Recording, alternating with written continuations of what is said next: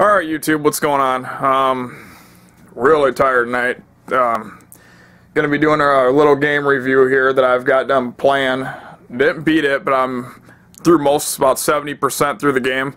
And it's this game right here. Dead Island. Overall thoughts on it. It's okay. I mean, that's really all I can say about it. It's okay. It had its moments where it was fun, but for the most part, guys, I'm going to fair warn you, at least I had this experience. This game will frustrate the shit out of you. I mean, I'm not kidding. Maybe it's just me, but I had a buddy who played this, and he said he got frustrated too. It's just, the beginning of the game seems all fine and good, like everything's going smoothly, but until you about get to like the city part, I'm not sure the name of it, and the jungle especially, this game went from like this. It went from here to there. As far as toughness goes. It, not to mention, the fact, I have a couple of complaints with this game. Two main complaints, really, or maybe more if I keep listing here if I think of it. There's some glitches in this game that that I noticed. For an example, if you're trying to do like a mission, and you select a side quest or a main quest you want to do, usually it has a white dotted line and then a red flag, and it'll show you where to go. Now sometimes that didn't show up. I would click the mission and nothing would happen. It wouldn't show me where to go. There were times where I just guessed and got close to it because I happened to remember what it said the first time, and then it would show up. But then as soon as I'd walk away, it'd disappear again. And then so that was one right there. Really, it didn't do that a lot of times, but a couple times it did. And a lot of times I had to load last checkpoint a couple times. You know, and like I said, I don't like doing that. You shouldn't have to do that, honestly. I mean, but anyways, the other major complaint I have with this game is it's all autosave. There's no manual saves in this game. It's all autosaved.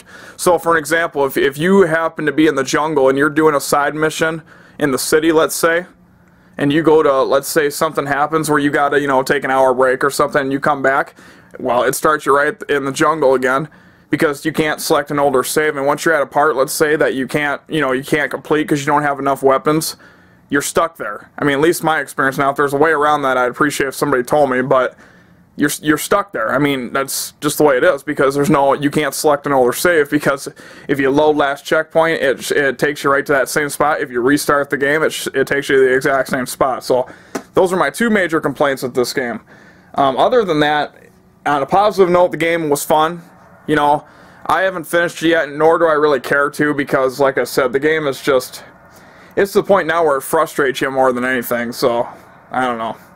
I might come back to it, but now I understand they're making a part 2. Well, my suggestion to you guys, for if you're really thinking about buying the part 2, whatever it's called, I would highly suggest you wait after about 3 to 6 months after it's released.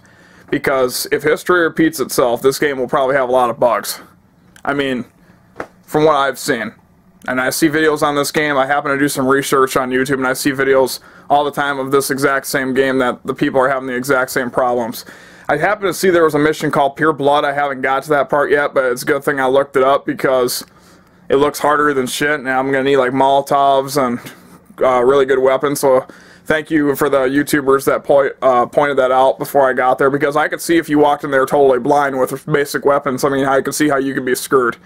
Now apparently there's a patch that came out, and you know, like I said guys, the patching and the downloading, you shouldn't have to do that. You really shouldn't. I mean, these are kind of games right here is the reason why I stuck with the PlayStation 2 until up to this year, because quite frankly there was just, I couldn't get any more games for it, so I had no choice. So the PlayStation 3 as overall as a system is pretty good. You know, I mean, Far Cry 3 is really the only game I've bought for the PS3 so far that's worth bragging about, honestly. Except, well, and Saints Row the Third. Ain't bad. Madden's garbage. Like I told you before, I don't even bother buying the new Madden because it's garbage. And then what other games do I got? Mafia 2 sucks. Grand Theft Auto 4 sucks. And then I heard Grand Theft Auto 5 is coming out.